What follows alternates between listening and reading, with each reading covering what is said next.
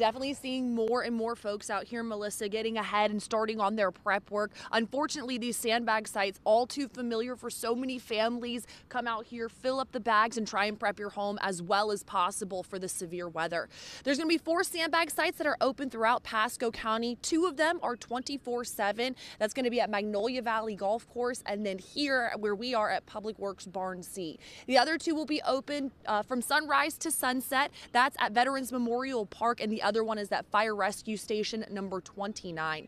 Families that we've talked to here in Pasco County say this feel like deja vu. They just got done prepping for Hurricane Helene. That storm hit. Now they're right back at it with Milton. The difference this time is that on top of that, they're dealing with damage from Helene. As you drive around areas in Pasco County, Newport Richey, Hudson Beach, there's just piles of people's debris and belongings stacked on the side of the road. They say while dealing with that, they are very, very concerned about what Milton could bring.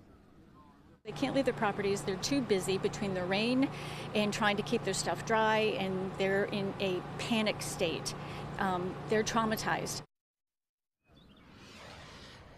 You can see folks out here getting an early start to it this morning. Sandbag sites are expected to be busy. Pasco County leaders asking everyone to prep as soon as possible for this potential of severe weather. We're going to post the locations, the addresses of these sandbag sites for you on the WFLA app.